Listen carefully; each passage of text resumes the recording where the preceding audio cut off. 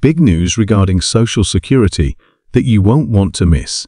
Next month, a substantial payment of $4,873 is going out to eligible recipients.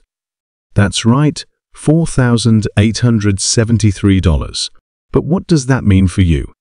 Hey everyone, welcome back to Stimulus Updates, your go-to channel for the latest news and updates on economic stimulus packages. I'm your host Joseph, and today we have some exciting developments to share with you. First off, let's understand what this $4,873 payment is all about. The Social Security Administration, SSI, has announced this payment as part of the monthly benefits scheduled for next month. But who exactly qualifies for this payment? According to the SSA, this payment is aimed primarily at retirees, disabled individuals, and survivors of deceased workers. The amount may vary based on several factors, including your work history, age at retirement, and whether you're collecting benefits based on your own earnings or a spouse's. Visuals of various individuals and families, graphics showing eligibility criteria. To qualify for the maximum payment of $4,873, you typically need to have worked for at least 35 years and paid Social Security taxes throughout that period. The SSA calculates your benefits based on your top 35 years of earnings. If you worked less than 35 years, your payment might be lower. Here's the kicker: if you've reached full retirement age, which is currently 67 for those born in 1960 or later, you can claim the full benefit. However, if you claim early, at 62, you'll see a reduction in your benefits. Also, survivors of deceased workers can also be eligible for benefits based on the deceased's earnings record. This can provide significant support to families who have lost a primary earner.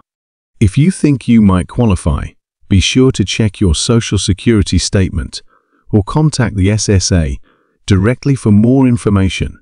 Now, let's talk about why this payment is so significant. Recently, the cost of living adjustments, COLA, have seen an increase due to inflation. In fact, the SSA reviews economic data each year to adjust benefit amounts accordingly. This year's COLA increase is particularly notable, as it is designed to help beneficiaries keep up with rising living costs. With inflation rates fluctuating, this adjustment is crucial for many retirees and disabled individuals who rely heavily on these payments for their day-to-day expenses. The goal is to ensure that beneficiaries have enough to cover basic needs like housing, food, and healthcare. This increase could not have come at a better time, considering the economic challenges many are facing right now. So, what can you do to prepare for this payment? Here are a few tips. First, if you're eligible, make sure your SSA account is up to date. This includes verifying your personal information and ensuring that your bank details are correct for direct deposit. Next, consider creating a budget that factors in this payment. With the rising costs of living, planning how to allocate these funds can be crucial. Whether it's saving for unexpected expenses or paying off debts, having a clear plan can make a big difference. And don't forget to review your overall financial health. This could be a great time to consult with a financial advisor, especially if you're unsure how to make the most of your benefits. This news comes as a beacon of hope for retirees and those dependent on Social Security for their livelihoods, especially in the face of rising living costs and economic uncertainty. As the government seeks to enhance financial security for its citizens, this substantial payment could offer crucial support to many families. The payment is part of an ongoing effort to adjust Social Security benefits in line with inflation and the increased cost of living. With prices for essentials like food, housing, and healthcare continuing to rise, these adjustments are more important than ever. Beneficiaries can expect to see this boost as a reflection of the government's commitment to ensuring that Social Security remains a reliable source of income for retirees and disabled individuals alike.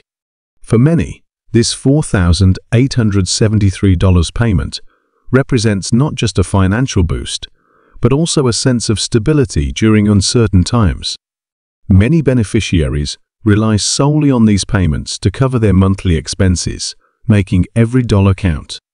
The upcoming distribution will allow recipients to manage their budgets more effectively, whether it's paying bills, buying groceries, or addressing unexpected costs that may arise.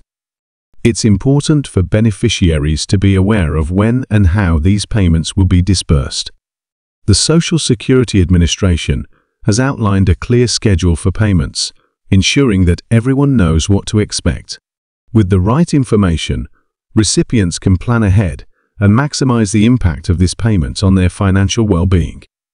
As discussions around Social Security reform continue, this payment serves as a reminder of the vital role the program plays in the lives of millions. Advocates emphasize the importance of maintaining robust Social Security benefits, particularly in times of economic strain. As the nation grapples with various financial challenges, the commitment to supporting its citizens through Social Security remains a cornerstone of public policy. In conclusion, the upcoming $4,873 payment is more than just a number.